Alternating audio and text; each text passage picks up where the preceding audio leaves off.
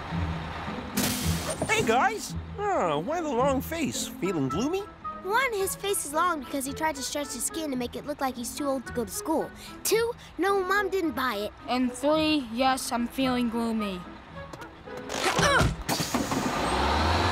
Oh, man, I don't know how you guys do it. It's not that difficult to stretch your face. There's an online tutorial for everything nowadays. So, did you finish him? No, I mean, I don't know how you go to school every day. Rocky, you drive us there. Well, I don't have to. Really? Yeah, we're on a bus. We could go anywhere. Like under the sea, or to outer space, or up a rainbow? Well, anywhere with a road. But not up steep hills. Or under low bridges. Let's do it! After all, we've got the rest of our lives to go to school. Well, I think we should go to school so we can work hard and get the best possible start in life. Anyone else want to go to school? Nope. Okay, no school it is! So, where should we go instead? The beach. The school bus! We're already on the school bus.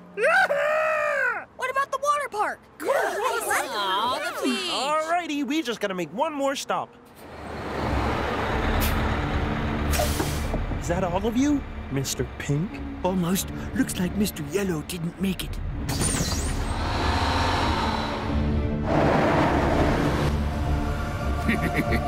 Why catch the bus when the bus can catch you?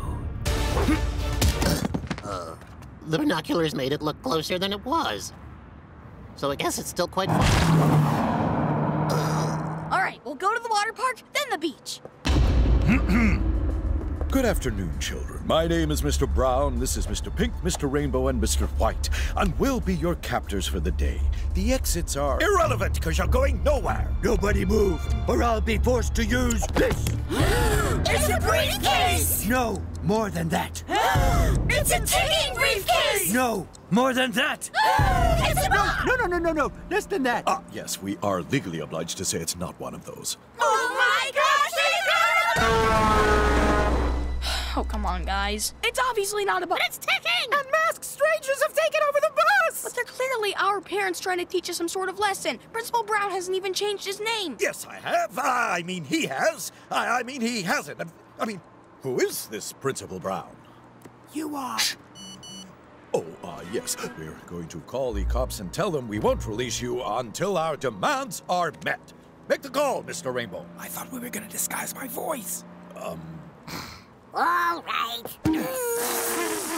Hello, police. We have taken control of the school bus, and you better do what we say, or There'll be consequences. Oh, sorry. there'll be consequences. Oh, come on, Alan. You're telling me you don't even recognize the balloon? Wait, I do recognize him. Yeah? I saw him in our house last night. Yeah? On TV. Elmore's Most Wanted. It's just our parents trying to teach us a lesson. Like when my dad tried to teach us the dangers of texting while walking. Help me! I'm falling down this manhole because I was texting while walking.